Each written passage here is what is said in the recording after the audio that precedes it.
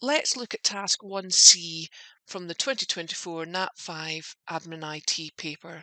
It's telling us here the following message has been received about a new order that was placed today. Create a form showing all fields and enter the details below, and then ask to print a copy of the form for supplier 113. So first thing we have to do is to create the form, and we can do that through the wizard. So up to create, and then we've got here the form wizard up here. And the first thing it's asking us to do is, what fields do you want on your form? It says in the question, create a form showing all fields. So with that in mind, I think we need to pull across the fields from both the products table and the supplier table. So from the products table, to get all fields in one go, the double right arrow will do that quickly, and then we can switch down to the suppliers, and well, we don't need the supplier ID again, but we do need the rest of the information. It is just saying to pull everything across, so that's exactly what I'm going to do, like that.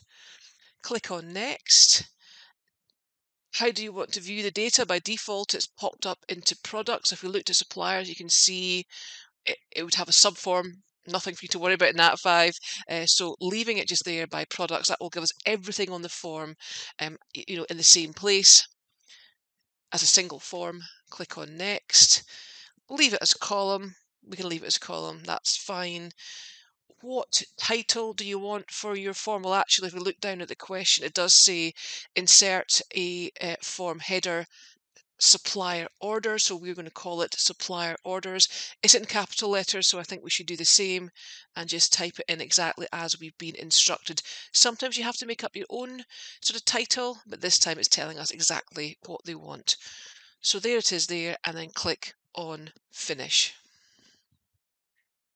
So here we have all the orders from the products and the supplier tables. You'll see there at the bottom 1 of 37. We have to create a new record. It's a new order placed today. So to get a new record, I'm just going to go to the very end there, new blank record, and I'm going to click on that. Now we know the supplier is 113. It tells us that, so let's just type in 113. And click down onto item. Now, because 113 supplier ID is associated with a particular supplier, ProWare PLC as it happens, that is why everything has populated for you. You've just typed in 113 and the form knows to bring across all the other information. However, the item is new. It tells us we are typing in the word aprons, that's what's been bought. And then the saying here, the new order, well, it's got their date last ordered, which might be a little bit confusing, but what date do we put in then? It says about the order being placed today. Now, if you were doing this exam on the 1st of May 2024, that's the date they actually mean. I found that a wee bit confusing when I looked at this question, but it was placed today. The exam was on the 1st of May 24, so that is what we have to do. Either you can use the date picker and just go back and find it, double click, or you can just type in manually 01//05/2024. So that is what they were looking for. But I just notice here at the very end, insert insert our motto into the form footer.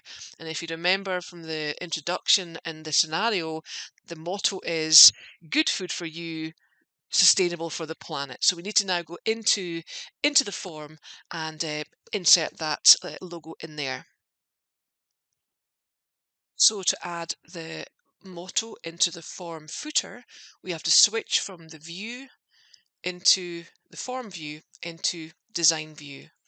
So you'll see here there's actually no space for the form footer, but don't worry about that. All you have to do, if you're seeing a grey underneath, just take your mouse, take your cursor just under the form footer and just left click and just drag down just to give yourself a little bit more space. So in the form footer, we need to put in a label to say good for you, sustainable, sorry, good food for you, sustainable for the planet. So in form design, you'll notice up here on the ribbon, we have to go to, now, this is quite interesting, there's a text box and there's a label. It's actually a label we're putting into the form footer. So left click on the label, and then you can sort of draw out, stretch it out to whatever you think, and now you've got the wee box ready to put the text in, and we can just type in the motto there.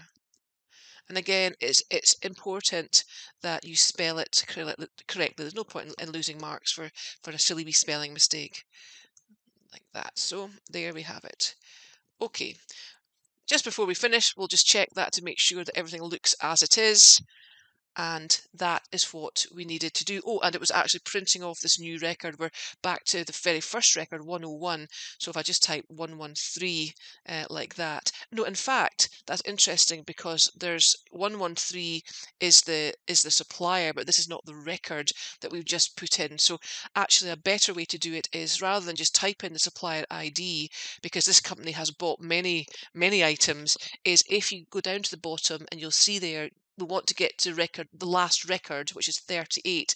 Click on that, and that is the actual record that we then need to print off. That record only, file, and then print.